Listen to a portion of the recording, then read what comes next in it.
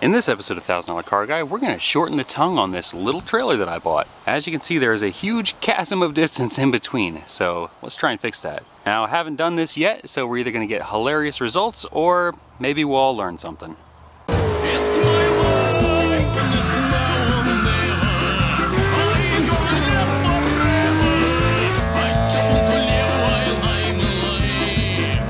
The first thing I'm going to do is go ahead and remove all the wiring accessories.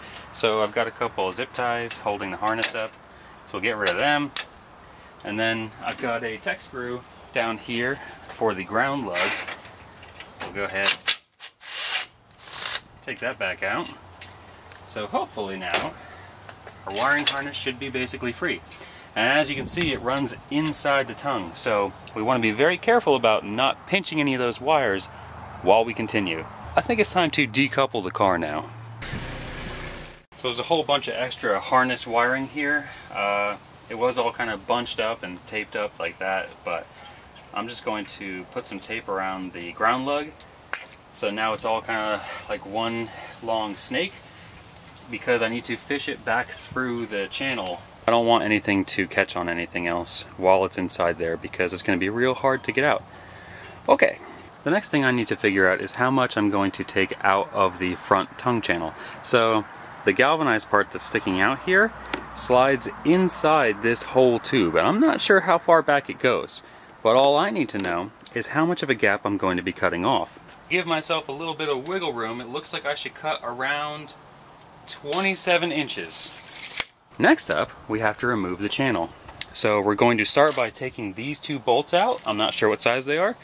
And then we are going to see if this assembly will pull out from in there. We may need to do some bracing on the trailer. Let's go ahead and remove these two bolts.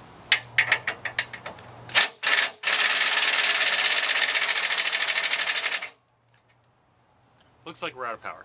Well, I guess we're using hand tools. Next, we're going to lift the jack all the way up so that we can take these mounting tabs off of it, because this new spot is going to be on the other side of where the bolts were. Similar process, we're just going to take the bolts and nuts out.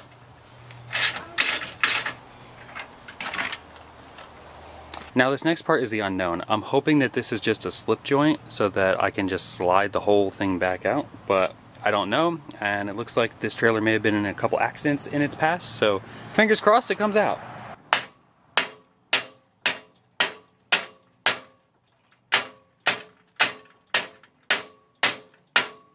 It's working.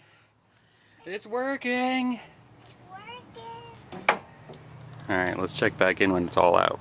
We got our channel out, but our wiring harness is still inside, so I gotta feed that through without destroying it. The next thing I'm gonna do is measure 27 inches, which is about there. Scribe a line. That's good enough. And now we get to cut it. We're going to be using a grinder with a cutoff wheel. I'm also going to be wearing a pair of safety glasses. So take your time. There's a lot of ways you could do this. You could use a Sawzall if you had one. You could also use a horizontal bandsaw if you had one. I mean, really anything that can cut metal. Use whatever you feel comfortable with. I think the grinder with the cutoff wheel is going to be my fastest route, so that's the way we're going to do it. Cue the montage.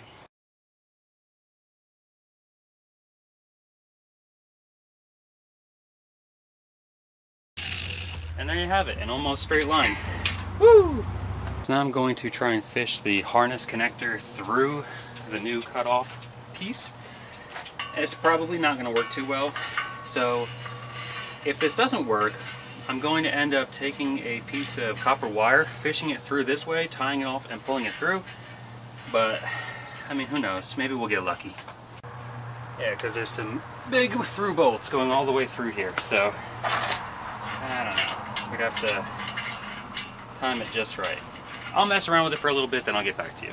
So literally 2 seconds later, all I did was tilt it up like this and let the connector fall out using gravity. So that was super easy. We got our ground wire back through, so I guess now's the time to see if this bad boy still fits in here. It should. What I am going to keep doing though is pulling the harness through as I go, because I don't want it to pinch inside here.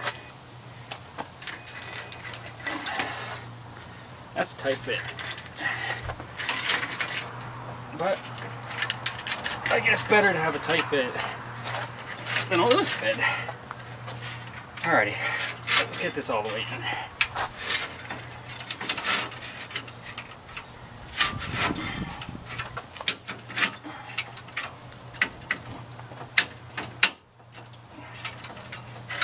I don't think that's all the way in. My math shouldn't be that wrong. Let's get the sledge. There we go. Now we're in. Okay, let's re-drill the holes. I'm going to start with a smaller drill bit than what I need to go all the way through. This should give me a nice pilot hole for the other ones to follow. Also, if I'm making a little mark, I'll notice if the inner piece is moving forward or back. We wouldn't want this to move on us after we drill one hole, because then the other hole might be off and the bolt might not go through. Here we go. I have the world's dullest bits. So got me holes drilled. Now it's time to try and fish this hardware through. See how good we lined it up. That's a good sign. Hopefully the other one's just as good. Fits like a glove. Don't wear a lot of gloves in Florida. Alright, let's go ahead and get these nuts tightened up and move on to the next step. Let's go ahead and bolt the tongue jack to its new location. Somewhere kind of around there. All we want to do is make sure that we have good handle clearance, so you're not hitting the side of this thing or the side of the bumper once it's connected. So I've settled with this spot, not only because it clears my chains and I'll be able to run my new ground lug back here, but I also don't hit anything with my elbow when I go up. Now we can take out our bucket jack stands and move on to wiring. So obviously this is too much wire to keep here, so what I need to do is cut it somewhere and splice it all back together so it's nice and short. But I want to make sure that my trailer lights all still work, because we were pounding on the inside of this thing and I want to make sure I haven't pinched any wires. So I'm going to back the car up and see if all the trailer lights still work.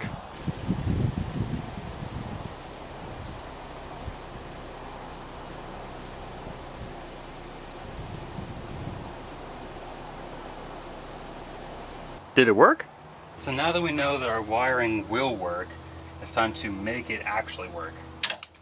That was just a temporary ground.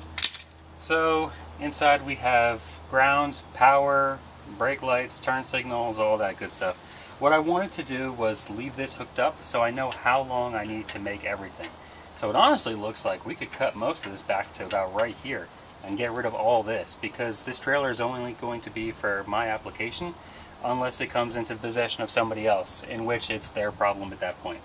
But because of this high-rise hitch ball assembly, I wanted to make sure that we had enough cable left. So I'm going to clip it off, strip back the wire sheathing, solder them, shrink tube them, and tape them to make sure that we have a really good connection. And I need to leave a little bit of extra wire so that I can mount my ground lug back here somewhere safe. Also, my chains aren't long enough anymore.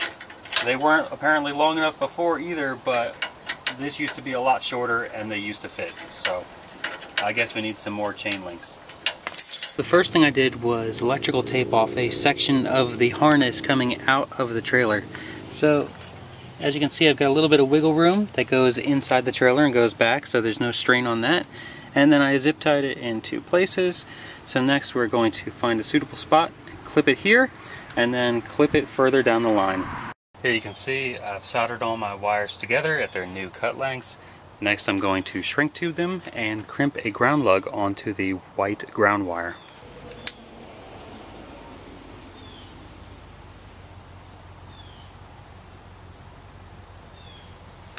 Nice heat gun. Now that our ground lug is secure, we can go ahead and electrical tape all of our connections shut. Everything's all hooked up. Our completed assembly. I hope you found some of this video entertaining or informative. If you did, please give it a like. That really helps me out. Thanks for watching this episode of $1,000 Car Guy. I hope to see you on a future one. Alright, happy trailering.